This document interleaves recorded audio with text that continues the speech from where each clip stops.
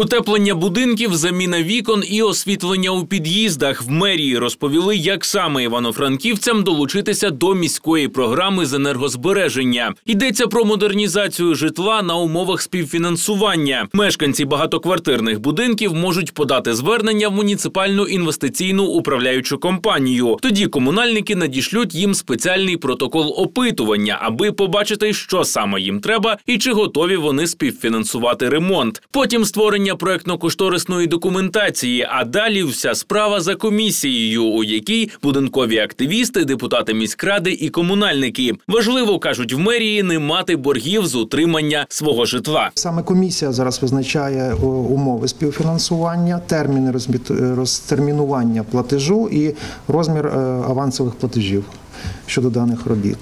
І після погашення заборгованості по будинку і сплати авансів, підписання протоколів намірів, роботи по будинку розпочинаються.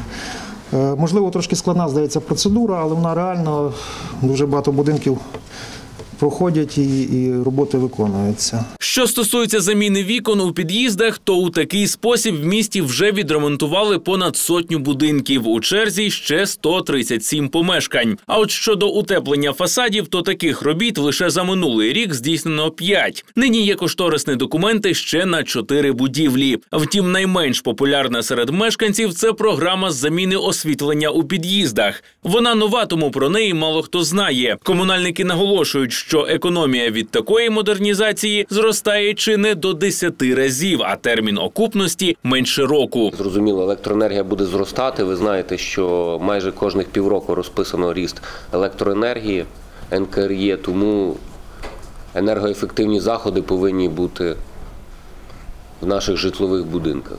За словами посадовців, нині Кабмін має ухвалити постанову, згідно якої держбюджет компенсовуватиме 40% вартості робіт з тепломодернізації. Якщо вона таки запрацює, то франківські управителі житла будуть першими, хто зголоситься втілювати її як пілотний проект. Іваненко, Андрій Гаргара, телеканал 402.